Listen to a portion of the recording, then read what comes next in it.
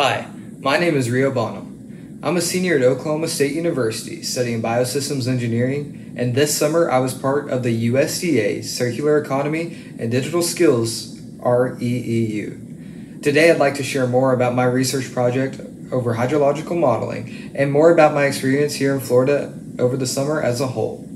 Imagine you have a farm field planted full of crops. Now, we all know that crops need rain, but what happens to that rain after it hits the ground? Obviously, the crops use some of it, and some of it trickles its way through the ground. However, a large amount of it leaves the field in the form of runoff. Eventually, this runoff will find its way to a stream, where it will continue its journey in the water cycle.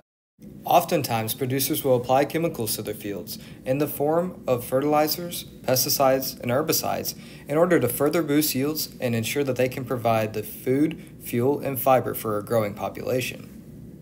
Unfortunately, the runoff that we discussed earlier can sometimes take these chemicals with it, ultimately resulting in pollution of nearby streams.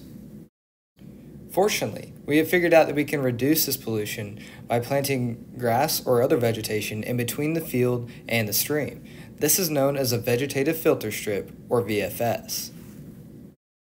A VFS works by trapping the chemicals before it gets to reach the nearby water body, therefore mitigating the amount of pollution that could come from the field.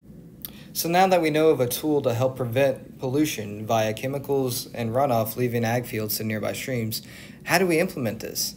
How do we know how wide we should make our filter strip? What happens when it floods? These are all important questions to know, and it can be hard to figure this out through a purely physical sense.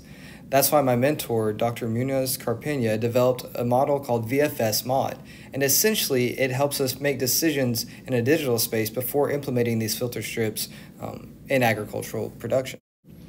The project I helped work on over the summer was to test some of the assumptions made in this model. To do this, we used a rain simulator to see what would happen to the system when it was subjected to rainfall, runoff, and other factors. We used hundreds of sensors to collect all sorts of different data metrics, as well as taking water quality samples. We can then take this data and compare it to the data from the model. Comparing these, we can see how well the model did at predicting what would happen to VFS underneath these conditions. By doing this, we can ensure that VFS Mod is a robust and accurate model, and as such can be used as a decision to support tool for producers in the future. But not all of my time this summer was spent in a lab. Through the program, I also got to go on several different field trips and social activities. Between the research skills that I developed and the great experiences that I had an amazing time over the summer here at the University of Florida. This opportunity was incredible, and I highly recommend other undergraduates to seek out similar opportunities in the future. Thanks, and go Gators!